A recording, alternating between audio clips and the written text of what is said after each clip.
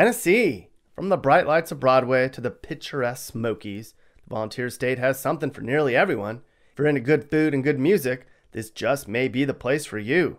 But before you get swept away by the rolling hillsides and southern charm, listen up, because today we're talking about the places you don't want to live here. Now, of course, your idea of bad and my idea of bad are going to be different things, right? But I think we can all agree that places where there's high crime and poverty and where the schools are bad and where home values are bad are going to be terrible places to live. And plus, I got the opinion of you Tennessee people. You guys all have strong opinions on the places in your state that are bad places to live too. And no, Nashville is not on here, even though with all the young people moving in and the traffic and the homeless, that place is starting to get bad, which is sad. So while Dolly Parton sang a song about working 9 to 5, a lot of these places aren't working at all. Let's see where the worst places in Tennessee are to live.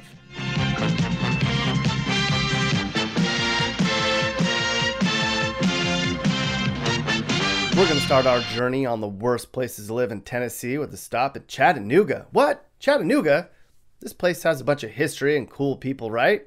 If you like spending time outdoors, Chattanooga might seem like a great place to live, but it's not as peaceful as it looks. There's 180,000 people here in this city, way down near the Georgia border. Violent crime here is pretty bad. There were a bunch of murders and rapes here last year.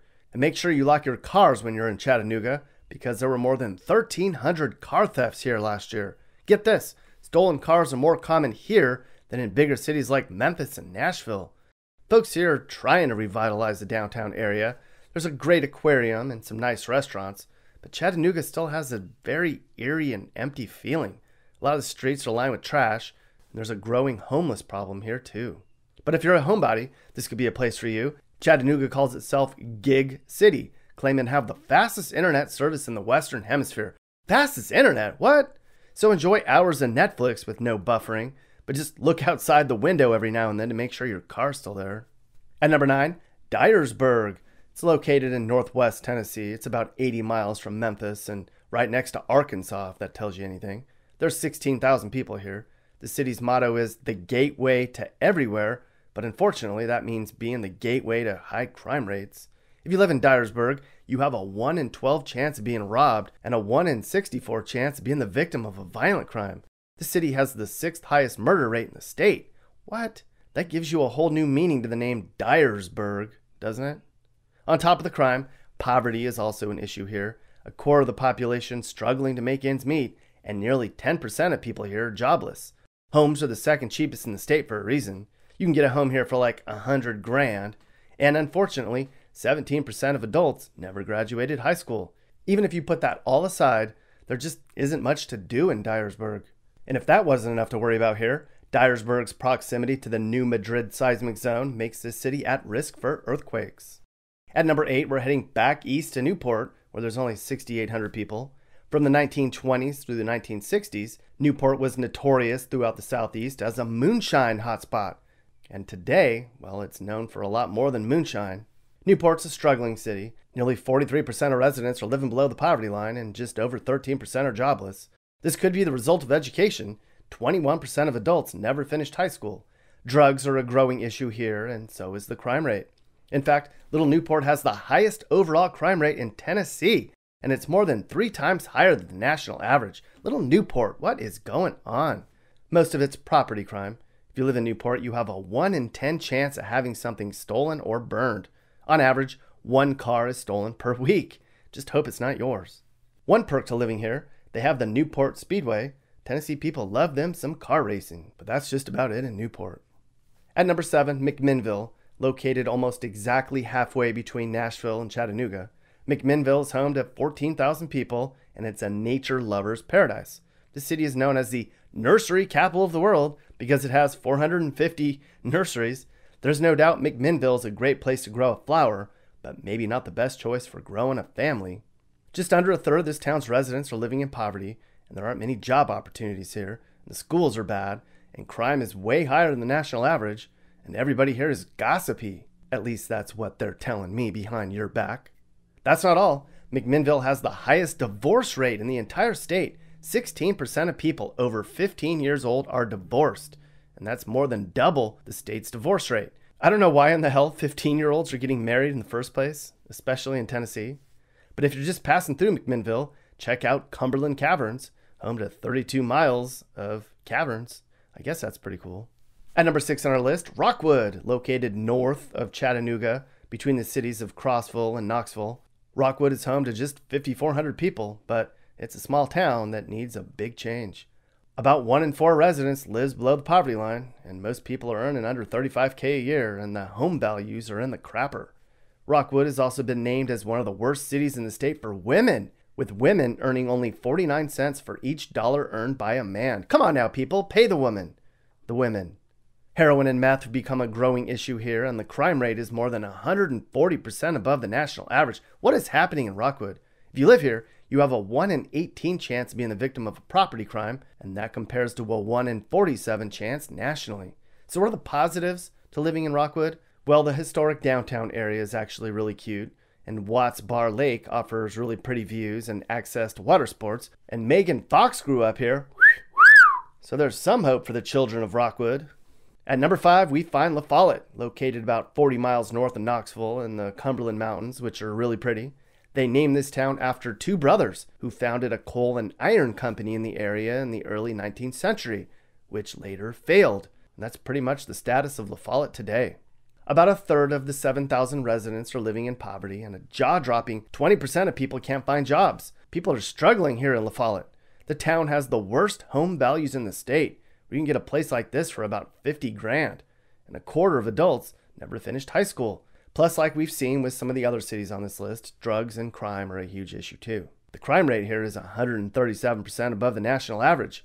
People living here have a 1 in 128 chance of being the victim of a violent crime each year. What? And get this, the mayor himself was even arrested in 2020 for official misconduct. Come on, mayor of La Follette.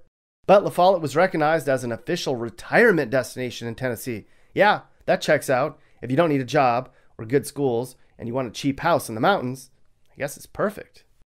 At number 4 on our list, Morristown. It's located in the northeast part of the state, about an hour outside of Knoxville. Morristown is home to about 30,000 people. The city is one of the largest manufacturing hubs in the state, with over 100 manufacturers making this place home. 100 people. So you think that would mean Morristown is flourishing with job opportunities and economic growth, but not so much. More than a quarter of this town still lives below the poverty line, and a lot of people here still don't work. And as a result, lots of people here are broke, and a lot of people don't have a real education. And don't be fooled by the beauty and nature of Morristown. The crime rate here is more than double the national average.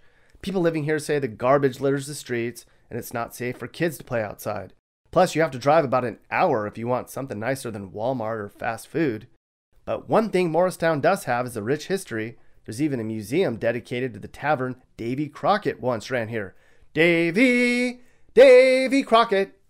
At number 3, welcome to Ripley, where more people are out of work than anywhere else in this whole state. That's right, little Ripley, way out here on the western side of the state. Are we seeing a pattern here already? Most of the worst places are in the far western and far eastern sides of the state.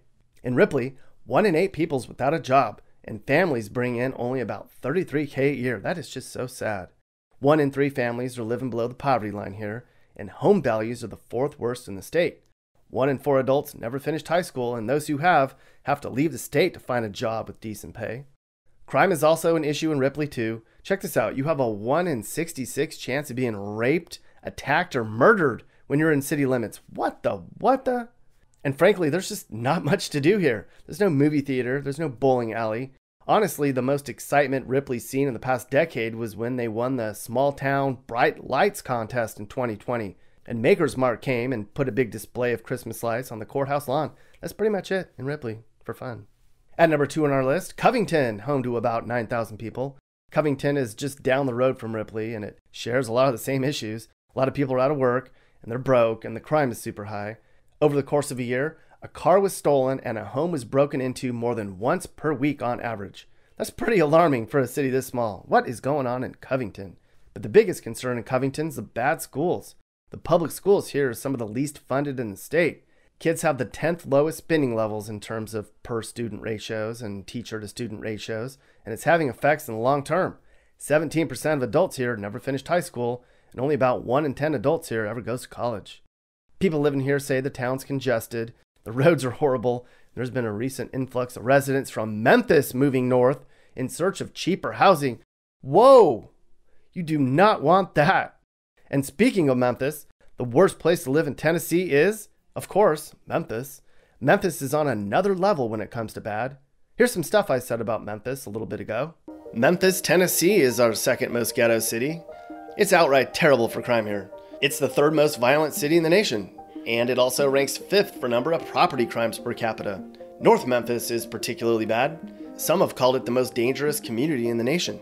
Graceland, on the city's south side, is sadly a really rundown area.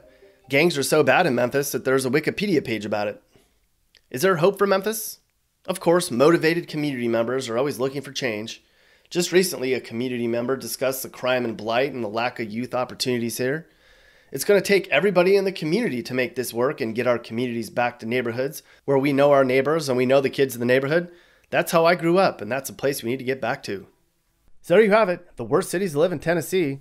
These are all places in the state where crime is super high, where people are broke, and the education system sucks. And that's just too bad, because Tennessee's a great state. They need to clean some of these places up. Now, if you're looking for some of the best places to live in the volunteer state, it's going to be places like Germantown, Signal Mountain, Brentwood, Collierville, Franklin, Nolensville, Spring Hill. Basically, all the up-and-coming Nashville suburbs where all the rich people live and there's hardly any crime. So move there if you want a nice place to live, because the places we just talked about are surely not desirable places to plant roots. And if you live in one of the nice areas, go out and celebrate with a big old plate of Tennessee barbecue and some banana pudding and crank up those Elvis tunes, folks. If you want to drink some whiskey, Tennessee. If you want to kiss your sister, Tennessee. If you want to see some mountains and some rednecks you'll be counting, Tennessee, Tennessee, Tennessee. If you want to see a ghetto, Tennessee. If you want to hear some music, Tennessee. If you want to shoot some guns and drive a big old truck, Tennessee, Tennessee, Tennessee. If you want to make some moonshine, Tennessee. If you want to shoot a deer, Tennessee. If you want to hump your cousin and you don't care if they know it, Tennessee, Tennessee, Tennessee. Hey guys, so if anything I just talked about upset you or made you sad or mad, well then do something about it. Call your local leaders and demand change. Chip in and help those in need. Make your community better, because communities don't get better without hard work and determination. America's a great place. It just needs some more love and pride. This is Sage, Nick's manager. This has been a Corner House Entertainment production.